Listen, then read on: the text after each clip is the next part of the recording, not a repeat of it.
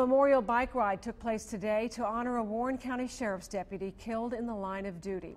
Sergeant Brian Dulle was killed in May 2011 while trying to stop a suspect during a high-speed chase. In addition to today's ride, organizers raffled off a variety of gift baskets worth close to $11,000. We're supporting Maddie's Hope, the Shield, which helps Southwestern police families who have lost somebody or have been injured on the job, as well as a scholarship to help police recruits go through the academy. Organizers are also planning a memorial 5K walk in Sergeant Dulle's name. It is scheduled for September 28th in Lebanon.